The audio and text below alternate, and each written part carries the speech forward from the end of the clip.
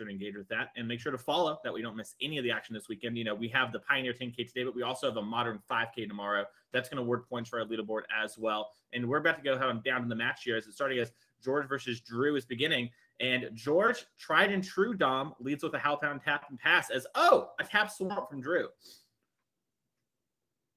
There are a few things that are certain in life, but one of those is that George will have those Ascension Hallow Fountains in his deck one way or the other. If we ever do a standard tournament here, not sure how that's going to work, but we'll figure it out. It'll be fine. Yeah, as we do see a Blood-Type Harvester come down for Drew, and George responds with an Omen of the Sea. He's going to do a little scry tune, figure it out. I will give, George some props. George always plays control decks. Has been doing a lot of unique and innovative stuff when it comes to Pioneer. And his deck this weekend really shows that. We have 5 different unique Planeswalkers, including the new Kaya from All Will Be One. So George's deck has a lot of spice going on, so you're going to see some exciting stuff despite being a control deck, because we do see an island and go for George. 3 mana, nothing to do. Attack for 3 from Drew here. Yeah, I think generally consensus has it that the Rakdos midrange deck is a bit of a tough matchup for these control decks, which is why you don't see as much of them as you used to. However, George is a control expert who will have built his deck with matchups like this in mind. And also, you see their Yorion just chilling over there on the side. The addition of that card comes with some trade-offs, certainly, but this is one of those matchups where having this 8th card, which in turn will draw you a bunch more cards, great way to go over the top in these mid-range slugfests. 100%. As we do see Drew here attack for 3 again after George played a land of pass. We're going to see a Thoughtseize. George is going to decide, does he want to let this happen? We'll hold up some mana. By the way, shouts to George. You know, Dom, last time we covered him together, we called out his basics for being draft box, and he went out and got a bunch of beta basics. So I love to see it. George, waited for feedback, always improving. We love that here. As Thoughtseize reveals the hand of Commit Memory, saw it coming, Narset, Part of Veils, and the Wandering Emperor. Yeah, you see some signature cards from George. A big fan of Narset, Part of Veils, and you see over there in the land base, Geier Sanitarium, a card that really pairs nicely with that. Can, in theory, lock your opponent out of the game entirely. If you can whittle them down to an empty hand and activate that during their draw set with Narset, and then also Commit Memory, where you can remove a permanent from play, and then aftermath of the memory side, pair that with Narset, and your opponent has no hand and maybe no board anymore. As we do see Wandering Emperor taken, Drew's like, all right, second Thoughtseize. Would you like to let me go again? George is going to think a little bit. Looks like he might be casting a Saw It Coming. Doesn't want to have Drew take the second card. Interesting. Probably means George didn't matter that much about the Wandering Emperor there being taken. Yeah, wow, Drew, a true hero. Do you love the power move as well of you Thoughtseizing George, letting him pick the cards up, and then immediately casting the second Thoughtseize to get them back on the table again? Well, you gotta let George know that, you know, you're also a control deck. You control the pace of picking the hand up and down, you know? So we are going to see George play Watery Grave and pass the turn. Yeah, up until now, this is a start from a just normal blue-white Yorion deck, with the Watery Grave and some of these cards, there's something a little bit different going on. As we do see, a Memory Deluge was the draw for George, and that's going to be huge. He's going to look at the top 4 and put the 2 cards he wants the most in his hand, and he took those pretty quickly, Dom. Got me thinking there might be a Teferi 5 in there. Yeah, he knows exactly what he wants in this situation. And Memory Deluge, one of the best cards printed in years and years for these control decks. And so if these control decks are good, often Memory Deluge is a big part of that. Yeah, we do see George down to 11 here, just played land go. We do see Drew activate a Castle Lockthwain. I don't know how many cards Drew has in hand, but I think he took a little 4-ball there. Castle Lockthwain lets you activate and draw a card, lose life for each card in your hand. It comes with a price, but, against George, he doesn't really pressure that life total too much.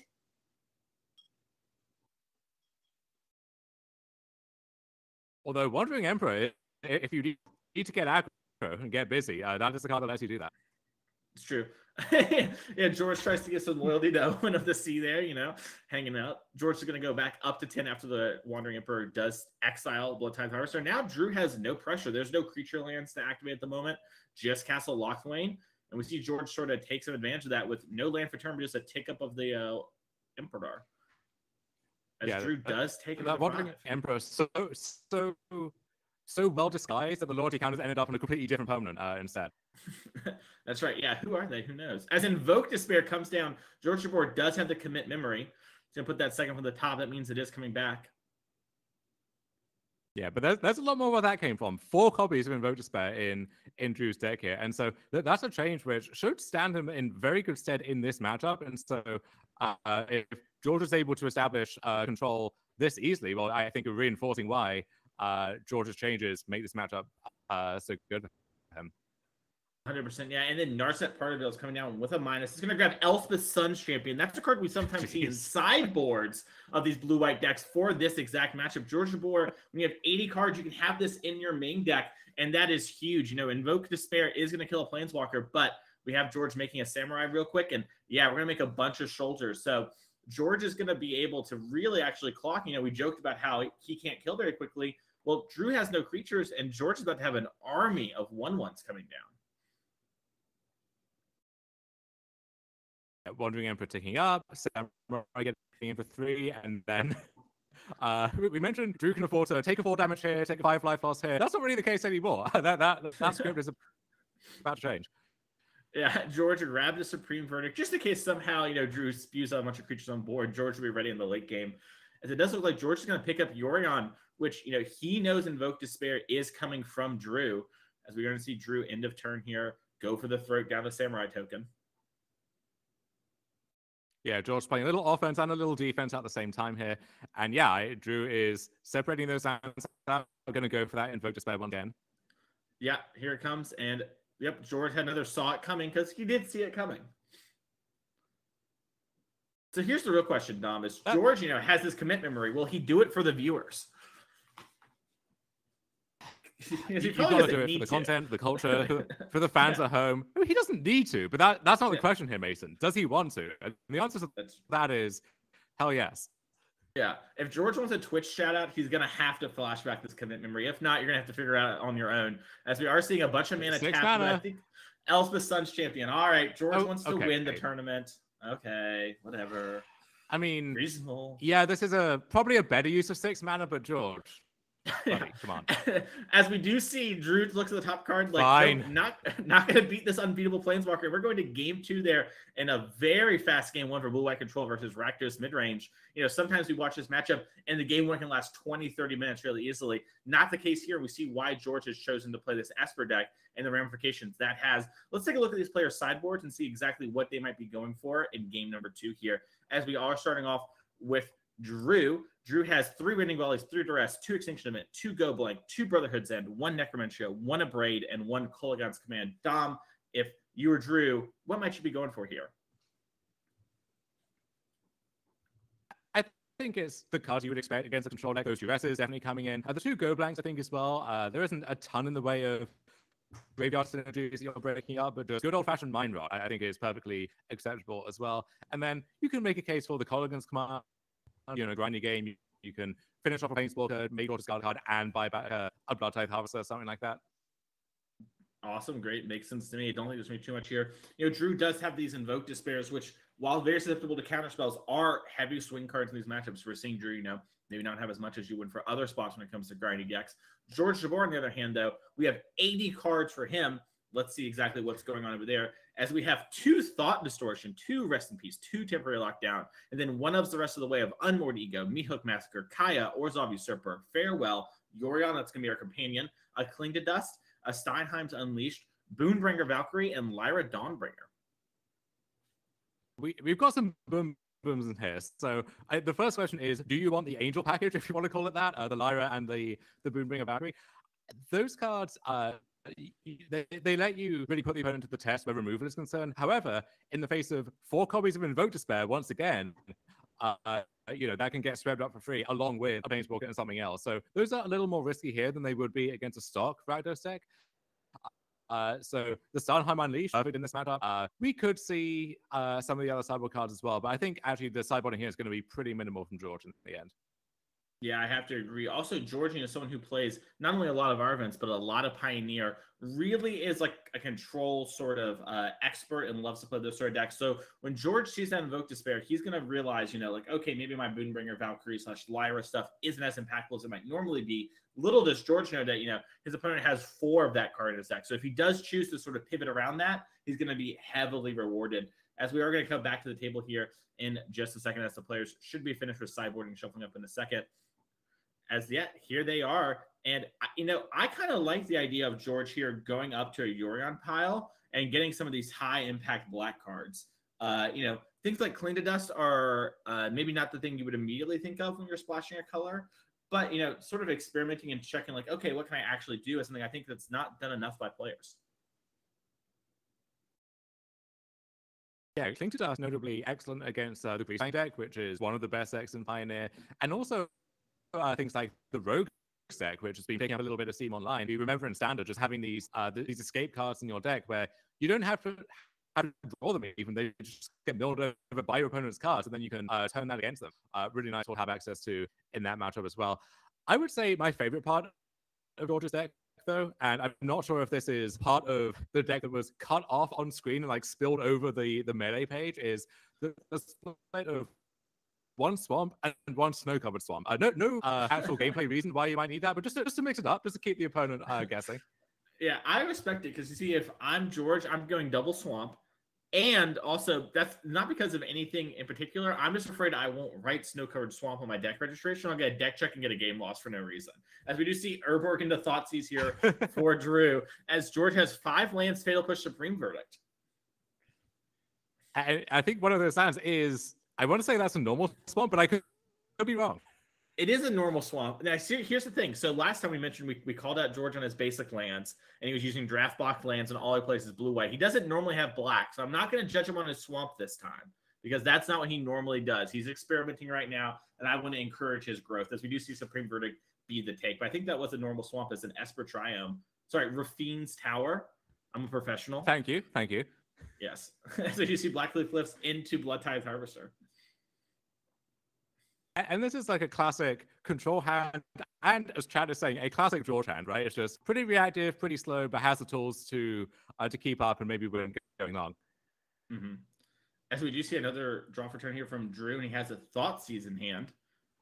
Looks like we're going to move to combat, get a Fatal Push, take down that Blood Tithe Harvester. And will Drew have a follow-up threat? We saw this was sort of the problem in game number 1 is, you know, Drew didn't get extra stuff down. As it does look like we have a it's a pathway.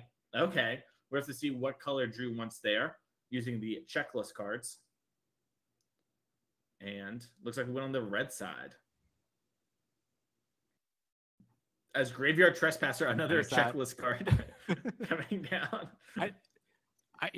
Fable as well, I have to imagine, going to be a checklist card too. So a lot of DFCs are going on in this Rakdos deck. 100%. Oh, you know what, Dom? You're right. That was a snow-covered swamp. Hey, GG's there, man. Good luck on the rest. As George passes the turn. 3-man, nothing to do per usual for George.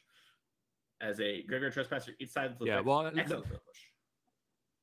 Luckily, Drew has Urborg in play, so every land currently is a swamp, snow-covered or otherwise. So Thoughtseize is going to get countered by Sora coming. Follow-up, regular Bankbuster from Drew, going along with a... and it looks like there should be Day again, because we did play 2 styles there. But either way, Graveyard Trespasser, a really nice sticky threat.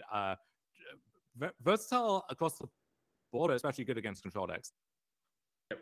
We do see George play a Godless Shrine tapped and is now thinking about what he wants to do. We don't know any of George's hand here, since we haven't seen the old Thoughtseize again. As it does look like George is actually just going to pass the turn. It's back to nighttime for Drew. We do see a swamp. That's a super swamp, like you mentioned, Urborg in play. MTGO players. Yeah, it's land dash swamp. I have to imagine if you inspect the typeface carefully. That's right. So we just see another Blood Tithe Harvester resolve, get another blood, crew up the Bankbuster, and we're going to see George respond with an Omen of the Sea. Take a look, Ski-Poo here. Probably looking for something like Fatal Push to answer the Bankbuster. Yeah, and that's an interesting decision point, right? Because if the Bankbuster sticks around, drawing a bunch of cards, and then becomes a threat in its own right at the end, if you expose it to a Fatal Push here, you lose one of those sources of card advantage. But I think Drew senses weakness, wants to get the game over with, and sees his window to apply a lot of pressure. Yep. It looks like George playing Temporary Lockdown here. That's going to be a big one. It's going to get all these little things minus the Graveyard Trespasser underneath it. And George passes back. Funny enough, it hits George's own Omen of the Sea. So if George later in the game flickers it with Yorion, he might get more, but he'll also get a little draw off it. So, you know, that's a little bit of deck building going on for George Jabbour here, as we do see the Graveyard Trespasser bashing for 4. And George is at, I think, 4 life here. Some would say if you just had left the Omen in play, you could flicker that with Yorion as well. And that's true, but that's not the point, Mason, is it? That's not the point. So George does have Teferi Hero Dominaria, attempting to stabilize here. Going to have to tuck the Trespasser, lose his other remaining card in the process. And notably, when George had the temporary lockdown, Drew lost those 2 blood tokens, didn't use those to cash in for a new card. So maybe suggesting, assuming remembered about that option, that 1 card left in hand is a banger, something he wants to keep. Honestly, I think Drew just maybe picked up a Sheoldred the Apocalypse. It's also definitely just 1 turn away from the Graveyard Trespasser again. Well, Sheoldred is a banger. That one certainly qualifies. Yeah. You know, Teferi's Plus doesn't look very good when you're at 4 life against Sheoldred, as it does look like Sheoldred's coming down. George. Also, Invoke Despair, threatening to just end this game at any point. Yeah, that's a great point, actually. George here, you know, knows that card's in the opponent's deck. George goes for the tick up. The stack isn't empty. George is pausing. Uh-oh. Uh-oh. George, oh no, he had a shock land, so he couldn't cast his Farewell. He's going to move on to game number 3 here, and that is the power of Sheoldred the Apocalypse. Getting that immediate 2 damage really mattered there. You know, a card like Kalidas or Sorin the Merciless, cards we've seen players maybe try in the past, aren't going to do that there. Sheoldred's going to immediately get that too, as we see this player shuffling up for game 3. Wow, what an ending to that game. And Drew was on top of it as well. You know, he jabbed his finger on that Sheoldred right away. He wasn't going to let George get that extra card. So we will be going to game 3 here. We saw in that game 2 why I think the Rakdos deck starts ahead against these control decks, and then you have to pull back that edge in deck building and in the games as well. But George on the play with his configuration in game 3, probably liking his chances, I imagine. Yeah, I agree. I think, you know, Pioneer, a lot of play draw matters a lot. And especially in this matchup, you know, we saw how the Blood Tithe Harvester has gone down in all these games. And then it provides some pressure and force George to answer. If George can counter that early, or maybe counter a Bankbuster from Drew, that's going to really allow George the space to resolve his game-ending cards like Elspeth Sun Champion, like Teferi Hero Dominaria. And then, you know, when Drew tries to stick those later game cards, hey, George is ready to fight 1-for-1 battles. That's what he does. Speaking of battles, Dom, I wanted to give a shout out to some of our future events coming up here because, you know, we are battling here in St. Paul this weekend, but maybe you're enjoying when I play the future one. So we have a couple other events this year that we've announced. Our next event is going to be in Chicagoland. It's going to be a modern and legacy event. So if you're a legacy fan, this is the event you want to get out to. That's going to be June 24th and the 25th. Just over a month from this weekend. That's really exciting. That Modern 10K Showdown will be the winner. It's going to go to our Players Championship at the end of the year. Let's check out the other events coming up this year because we did announce them over the past week. That's right. We're going to St. Louis again, July 8th and 9th. We're going to have a Team Showdown 10K and a Legacy Trial 5K. I'll make sure the booth will tell me if I'm wrong here, but I believe it's Pioneer Modern Legacy for our Team Showdown. So, hey, if you're a Legacy fan, we really love you here on the NRG Series, and we want to see you at our events. We have a lot of Legacy events this year. As we're going back to our feature match area with George Jabbour here, who I believe, Dom, this is a kind of a hot take. I'm not sure. He probably plays back to basics in Legacy. I think George Jabbour is a blue-white controller. That would not surprise me. I'm sure he has some well-loved Tundras and whatever his Legacy deck of choice is at the moment. We also do have a show coming up in Detroit in I believe it's August, and that one's my neck of the woods. I might try and make my way out for that one. But in the meantime, here we're going to see Drew going down to 6 for this deciding game 3. There we go. We had the side ready there for you. 10K Modern Showdown on the Saturday and a 5K Pioneer Trial there on the Sunday, August the 12th and the 13th there. So mark your calendars for that one as well. And it's interesting looking at the builds of each of these 2 decks. If you told George he's going to play against Rakdos in the tournament, which that one's a safe bet, you don't need to tell him that, then maybe this is how he wants to build his deck with that in mind. If you told Drew you're going to be facing a control deck with 5 different unique Planeswalkers, well, having 4 Invoke Despairs in your deck is a good hedge against that too. So we're kind of seeing both of these decks optimized for this specific matchup, even if it's maybe more predictable from one side than the other. Yeah, and we are seeing Drew here going down to 5. And yeah, like you mentioned, both these decks are sort of decks you would kind of expect to play against, right? Like, you know, you're going to play against Rakdos. You know, there's a large subset of players that love Blue, White, and Pioneer. And honestly, Blue, White does pretty good in the Pioneer online challenges. So clearly there's some strength to that deck, despite what players say. but you wouldn't maybe not expect these exact configurations. And that's one of the coolest parts of Magic, right? Is you can take these ideas and these decks and sort of innovate and grow on them and take different approaches while still having the core same idea. Yeah, and often when we talk about innovation in Magic, often it isn't building an entirely new deck that you've never seen before. It's often taking an existing shell that is well known and changing 5 cards here, 10 cards there, and then ending up with something which is the same archetype. You call it the same name when you register on Melee, but it has some crucial differences in how the games play out. And you see the frowning face from Drew there going down to 5. Can't be feeling great about how things are going so far. Yeah, I don't know if you noticed, Drew normally has a smiley face on 7, had the straight line on 6. Like, it happens. I can only imagine if there's a little teardrop if we go to 4, with one of the cards in the eyes, but we'll have to see what Drew's... Drew is going to keep 5 cards here. Looks like Drew's taking a big think on it. But by the time you get down to 3 cards, you just don't have enough rectangles to make a face anymore. So yeah, you're spared whatever emotion that would be. As we are going to see a Drowned Catacomb passing the turn. Yeah, that's despair. As we are going to see Blood Crypt pass back. Another Drowned Catacomb passing the turn. This is one of the things about George's deck is he has a lot of these check lands. And against a deck like Mono White, which has fallen out of favor, George would be in trouble. But, George knows that deck's not as popular in the metagame. He can afford to take these risks. As we do see Reckoner Bankbuster coming down into George's own version of Reckoner Bankbuster, Omen of the Sea, coming down for a little Scry 2, draw 1. And Bankbuster is a card that can let you repay your draw after a Mulligan to 5. So that's something that Drew has going for him at least. And yeah, with the Black Splash in George's deck, there's a bit of give and a bit of take, right? Because on the one hand, you gain access to these really good, cheap tools like Fatal Push, like Thoughtseize. But to play those, you have to splash an entire third color, and that comes with some big sacrifices in your mana base, and we're kind of seeing some of those here. Yeah, also, I think George just drew the land for turn. We saw him main face that Omen of the Sea and just play the card he drew. He drew the Hollow Fountain here, shocked it in. So George Jabbour, 4 mana, is doing his thing. As Drew here is playing a Pathway again. Looks like we're in the black side this time. That makes sense with Invoke Despair. No Ouroboros going on, as we're going to see Bloodtithe Harvester come on down. And looks like George is taking a big think on if he wants to fight over this or not. As we are going to see a Sheoldred's Edict in response. Okay. Curious what mode George is choosing on that. I imagine it's the creature mode, but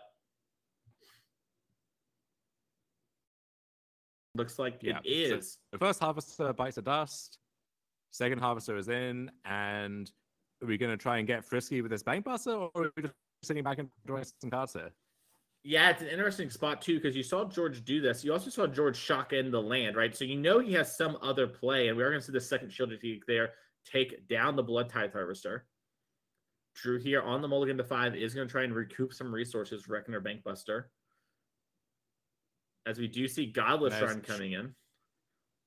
Shot in down to 12. So is it Teferi time? Yeah, it's Teferi time. As we are going to see a tick up and then some untapping of some lands. Do you think George will untap Drew's lands as a homie? No.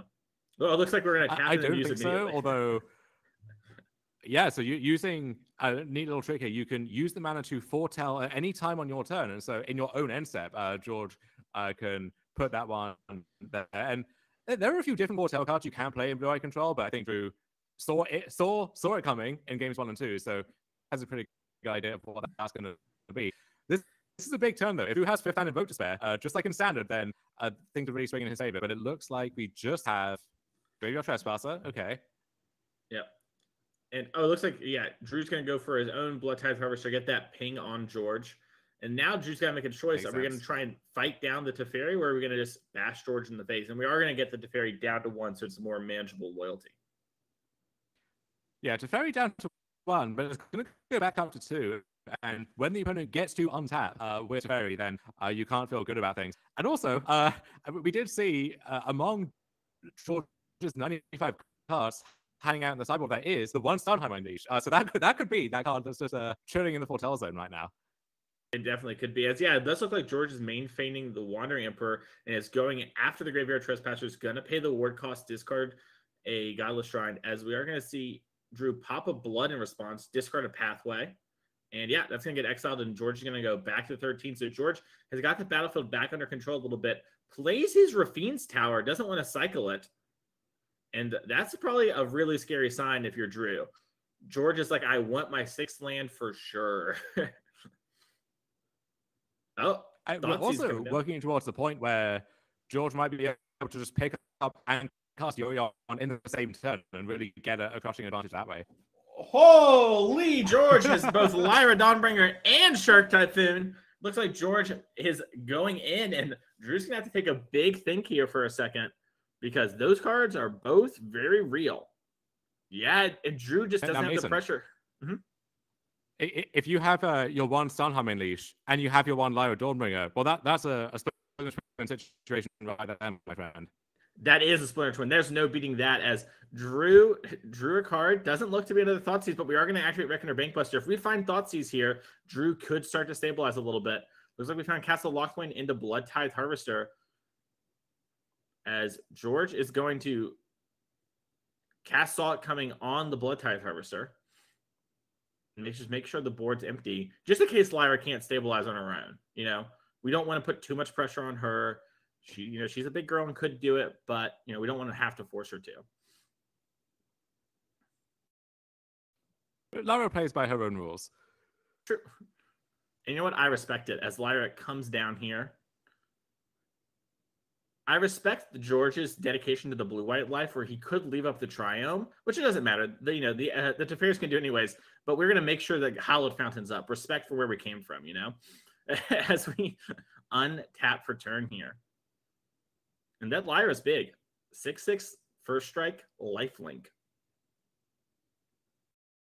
Yeah, I mean, it didn't need to be any bigger, but Wandering Emperor just lending a helping hand regardless. Yeah. Oh, and Drew here cast Arrest. Looks like he maybe picked up a card like Sheoldred. I was going to activate his castle once to get his cards out of hand first. Yeah, and got a farewell from George from the duress, though. So now George won't be able to wipe the board. Unfortunate for George. He'll just have to live with his Lyra. Yeah. Farewell synergizes so nicely with this heavy Planeswalker focus here from George. A card you see as a one of or two of in a lot of these blue-white control decks, but especially nice in this setup.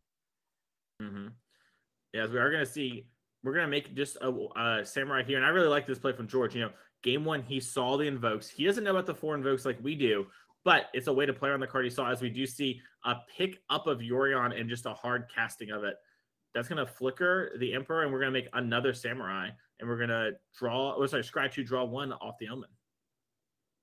Yeah, one of those neat synergies in these control decks is you flicker your Wandering Emperor, it comes back, but because it's still your own turn, you can activate it in your own end step. It is the turn, technically, the Emperor came back into play, so you get another Samurai or another exile effect immediately. Yeah, and we're going to see Drew activate Reckoner Bankbuster here. That's going to give him a treasure and a pilot. We're going to see another duress. Dovin's Veto, George is like, no, not only do you not get to see my hand, I maybe have something that you wanted. And Drew, it's got the 4th land and does have Sheoldred the Apocalypse. Okay. Drew's under the gun for sure right now, but at least we have a card that can start stabilizing a little bit.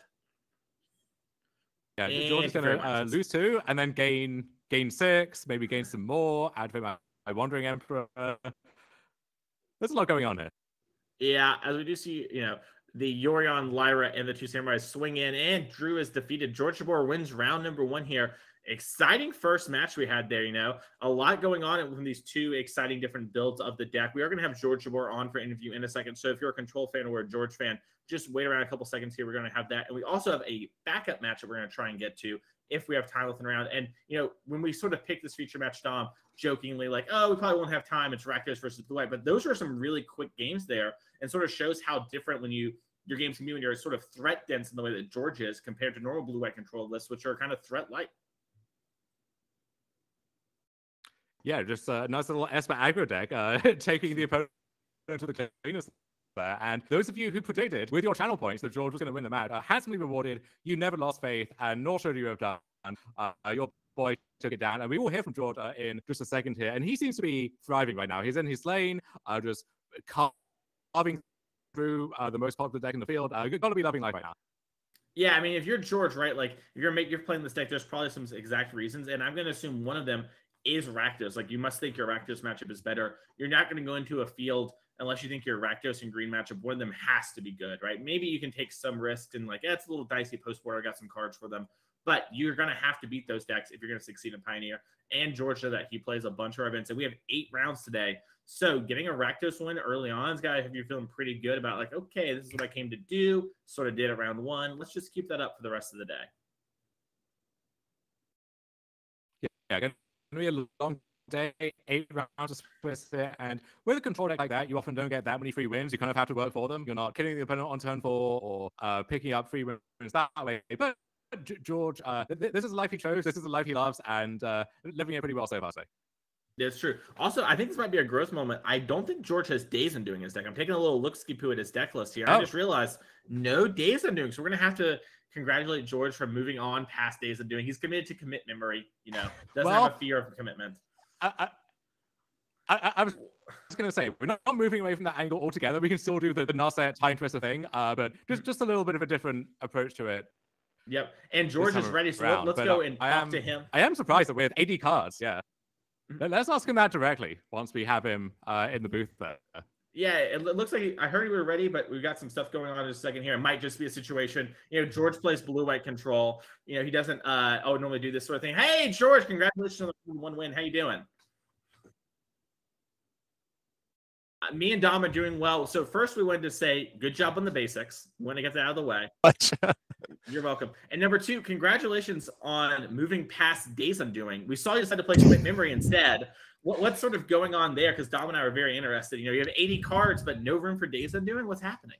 Oh, well, there's plenty of room, and that spot is still there, and that spot is still right here in my heart. But I think as I'm sitting there and planning out these 80 cards, I really just want more interaction. One of the decks that's on my mind a lot this past week or two was Greasefang. And Days Undoing's okay there if you have the Narset. And I felt like nothing in the meta right now calls for me to try to combo as fast as possible. And obviously, I'm on Yorion, 80 cards, so it's less likely for me to combo that often. So I thought, well, if I'm not trying to combo with Days Undoing and Narset, I might as well upgrade that slot into something that I can interact with on the front half. And then later on, if the game calls for it, like if it's a really long mono green game, I can then go back in and seal the deal. Awesome, great. So Greasefang was one of the decks. We got to. I was going to say, before we get to the more serious questions, we got to know about the one swamp, the one snow-covered swamp. What's the deal there? What's going on? Okay. That's really risky. You're going to get a deck right here if you keep that up, George. I'm just letting you know. I checked that so many times over the last 10 hours. So what happened was, if you recall, Mason, last time I was on coverage, I had white border, revised basics. And after the fact, I upgraded to beta planes and beta islands. And sometime around 2 weeks ago, I switched to Esper. And I hadn't purchased beta swamps yet. So I looked through my binder, looked through my pile of cards. I had a black border foreign swamp, 4th edition, and a snow-covered swamp. So rather than do a mismatched white border, I thought maybe nobody would notice. Yet here we are. Well, we left some Easter eggs. Anything past us, George. I know, clearly. Yeah, you're going to go back and watch your feature match. There are definitely some comments on the basic lands, but we're going to leave that for you. The viewers already, of course, heard those.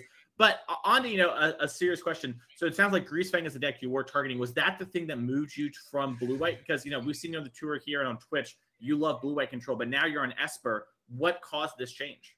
Yeah, I mean, blue-white's main removal spell right now is Lay Down Arms. And they'll play a couple of marches and a couple, maybe one Fateful Absence here or there, but the majority of the removal, Supreme Verdict just does not deal with the plan A of Greasefang, which is a very popular, very strong deck. And I thought, in the past, Esper's been kind of a difficult ask with the mana base. And, I threw it into some mana base calculators and I wasn't unhappy with the numbers. And I thought, hey, no risk, no reward. I think if I want to play against certain decks and beat them, I'm going to have to risk something to gain something else out of it. And it was a calculated risk. And I think I'm still pretty confident with, having the main deck pushes and having some lands that trigger revolt. I have the Sharks, I have the Omen of the Seas. And so hopefully I get more game against that. And Fatal Push also gives me a huge game against creature lands, which is a big way blue-white loses the game when it goes late. I think it's in a pretty good spot right now, Esper.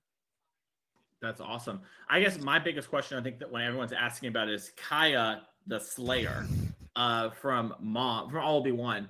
What is the Kaya for specifically in matchups? Is that just a card for like other go big decks? What is exactly the goal of Kaya there? That's because I hate Rakdos. Sure. I needed another Elspeth kind of effect, some big, flashy planeswalker that can take over the game late. When you top deck it, it just slams and you just win the game, essentially. And I didn't want to play a second Elspeth because it's obviously legendary. And, if I have a second one, it's not really going to go far. But, I looked through Scryfall 100 different ways to find something that could fit that bill. And Sorin Grim Nemesis was also on the short list, but in the end, I went with Kaya. I mean, being able to exile a creature is huge instead of destroy it. Being able to draw two and kind of a board stall can also go really far. And it's been okay in testing. Obviously, it's not Teferi, it's not the Wandering Emperor, it's not this high-powered card, but being able to have access to something in the late game that you could top deck to kind of turn the tide, I think is pretty good. But it's kind of a flex slot. No, it makes total sense. Elspeth Sun Champion is unkillable, so why would you ever play a second one? Exactly. Yeah, of course, awesome. Well, George, are you excited for the rest of this weekend? 7 more rounds to go. Pioneer action. Are you loving the format? I am enjoying the format. Sorry to all the Pioneer haters. It's a great format if you find your niche. If you take your foot off the pedal and just zoom back out and enjoy it for what it is. I'm looking forward to the rest of the weekend. Awesome, great. Dom, any questions for George before we let him go here? I'm sure we'll see him back in the future match area if he keeps up like he was doing this past round. I'm curious mostly about the Lyra Dawnbringer, Boombringer Valkyrie set in the sideboard too. Let's get into that one real quick. Yeah, absolutely. So Lyra is kind of the Baneslayer of my choice right now in that it can also buff the Starnheim Unleashed Angels. So the idea is you just want something to gum up the board against decks like Rakdos, even against decks like Greasefang. A lot of people are on the Cat plan right now, which I think is a great plan, with Regal Caracal and Brewmaster King of Rescus. But I think having access to the Angels to be able to block the Greasefang tokens is huge instead of just being on the ground. And Boombringer Valkyrie is the actual Baneslayer Angel replacement because for all intents and purposes, it's the same text, except for the fact, like, if you've got a Soldier token or a Samurai token or a Shark token, it could buff it for that turn and give you like a 3, 4, 5 point life swing, and even just there without attacking itself, stabilize the board. So I think it's pretty strong, and I don't see a problem with going with the Cat plan if you've got your own reasons to in your metagame. That makes a lot of sense. I'm sensing a lot of respect from for the Greasefang deck from you here, George. Absolutely, yeah. It's funny though that the Cat plan doesn't line up very well against the Rat, but we're gonna have to get that one over to our friends in R&D and have them figure out why exactly that is. Maybe they can get us a new cat in the next year or so. If we can get some flying cats, I'd love that. Yes. Perfect. You heard it here first, Watsy. Make sure to do that. But George, thank you so much for taking some time to talk to us. Go enjoy the rest of your time between the round. We'll see you later. And I think we're going to try and get a backup feature match here for our players. I don't know if we have the time. I'm going to let coverage sort of tell me in the background and let us know. We're going into it right now. It's a pretty exciting matchup, too. We have some decks we don't actually see that much in Pioneer, Dom. We have Mono Red Burn from Steven. And then we have from Brad. And we have Steven on Mono Red Fires. Yeah, so a mono red Mirror of Swords, but not quite with all of that in play. So we have a pretty classic Pioneer strategy on the left here in mono red burn. Got a few recent upgrades like the Commando Faces Kakazan that you see there on turn 1 for Brad, one of your better stars.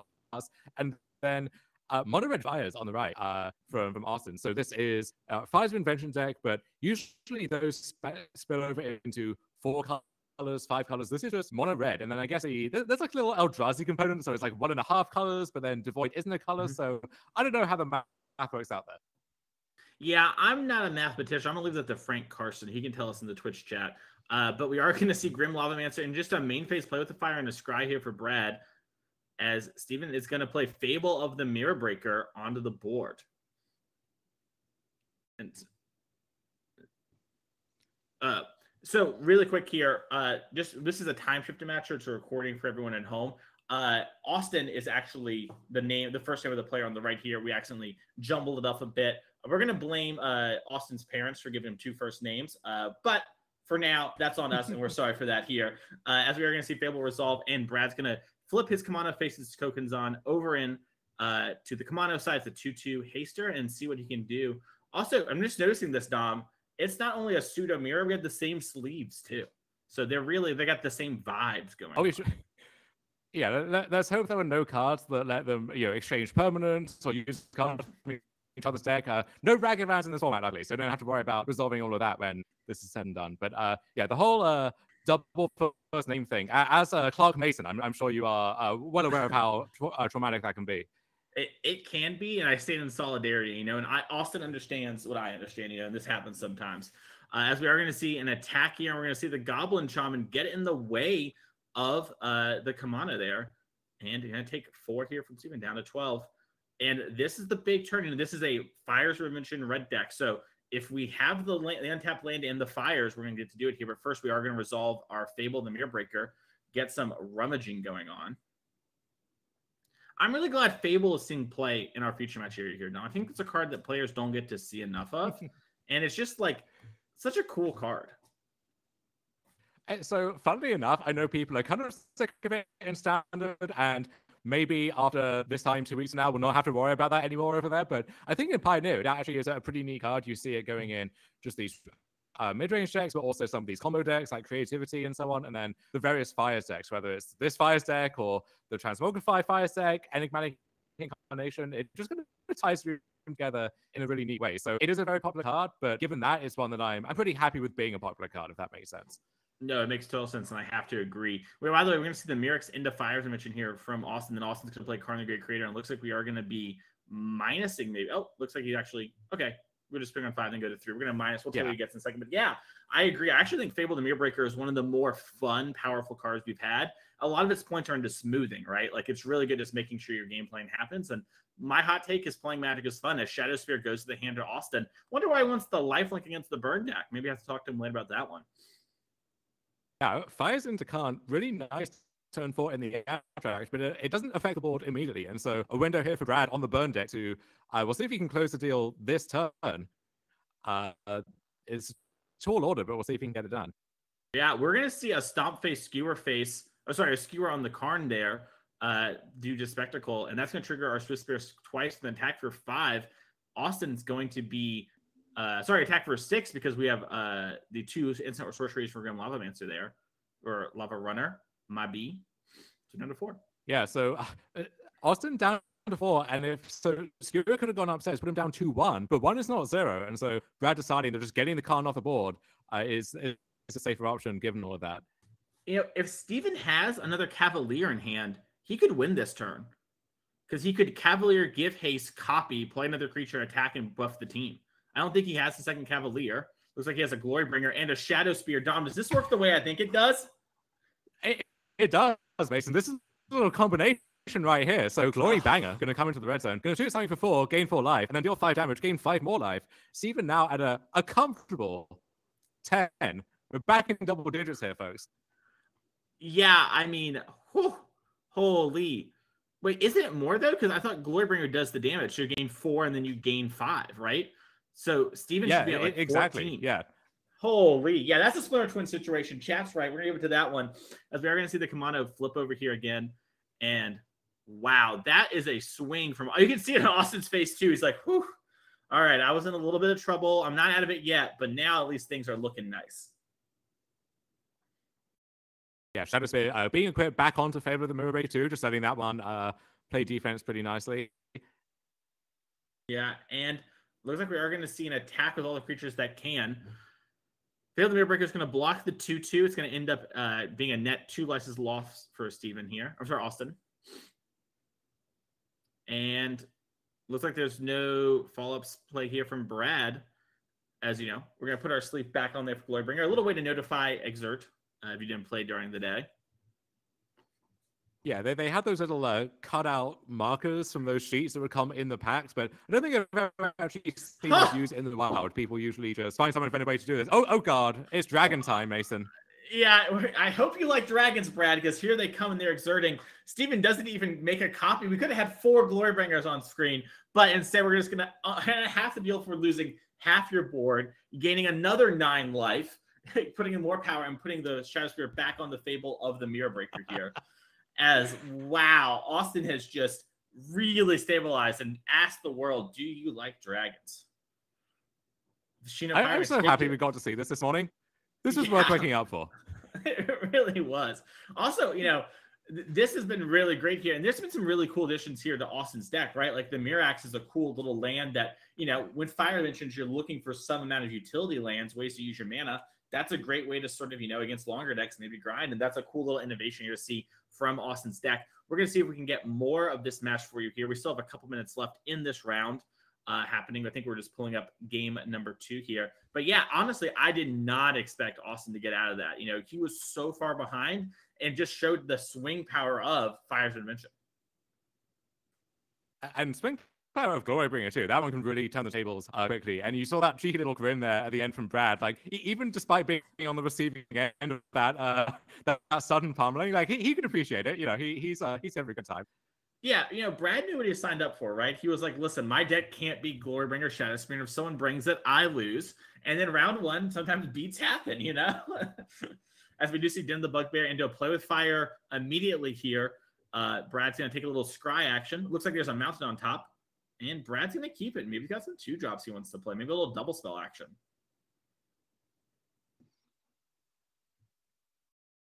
As Brad is going to play Vishino Pyromancer. Bang. 2 more. Steven down to 16. Yeah, tell them play with fire. Never the ideal start unless it's shooting down a Llanowar Elves or something like that. You really want to be getting on the board quickly, 1-drop into 2-drop, and this isn't a terrible start from Brad, but it's not ideal, and so got to have a good follow-up here. Wizard's Lightning. Okay, so dealing more and more damage, down to 13 already. Oh, and here's light up the stage. Looks like the 2 cards are off screen, so it's going to be a surprise to everyone. Looks like one of them was Play with Fire. Bang! Austin down. Yeah, those cards... Those cards did exit stage left there, so can't quite see what's going on. But we can figure it out. Stage left, you say? What a great choice of words. As we're going to see a stomp here on the Vishino Pyromancer, because, you know, Steven does have Sweltering Suns in hand, doesn't have the mana to cast it, and there just aren't many creatures this game. You know, last game we saw Brad flood the board. This game it's been all spells, as it looks like the last card was their own Bonecrusher Giant. A stomp on Steven's face and attack for 2, down to 7. As we're going to see a cycling of the Sweltering Suns, trying to find our big power cards. Glorybringer was one of the 2 draws for turn.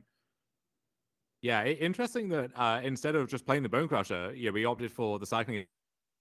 Yeah, but we did find the 4th land. We have fires, and we have Ordnauts here as well. A card that we haven't seen in a hot minute here, but that one's going to take out the removal spell from Brad's hand, leave him with just a 2nd Den of the Bugbear left over, and looking to stabilize this board here.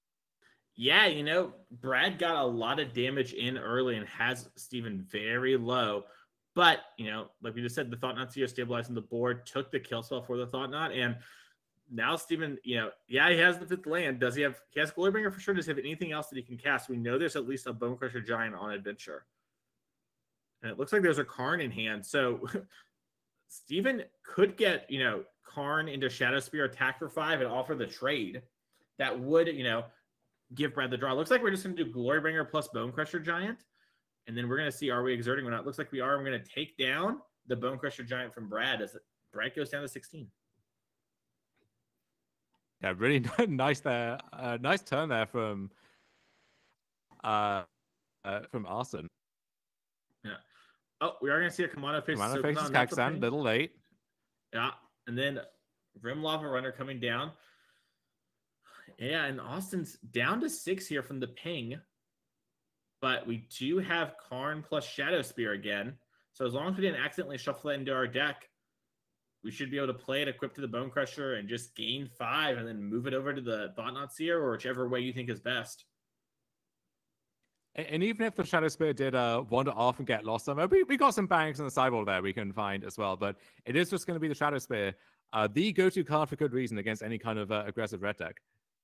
Yep. As we are going to see an attack here for 5 and a move back over to the Bonecrusher Giant. I like this sort of maneuvering of it. You know, this way, if your opponent has to kill your blocker, they don't get to draw a card and they'll lose some life in the exchange. So, pretty great here. We do see a Monetary Swift Spear gets a counter from Kamado faces Sokenzan. If you think about what happened with Fire's Invention in this game, we paid 4 mana for it, but then we immediately got all of that back by casting a free Thought-Knot Seer, and then on the following turns we played free Glorybringer, right? Free card that got the Shadowspear, which we could just cast for free, and then that left us mana to equip it, and then re-equip it again. So, oh god, it's Combustible Gearhulk. Combustible Gearhulk is entering the battlefield. Let's go. So the way this works is Steven's going to reveal some cards on the top of the deck.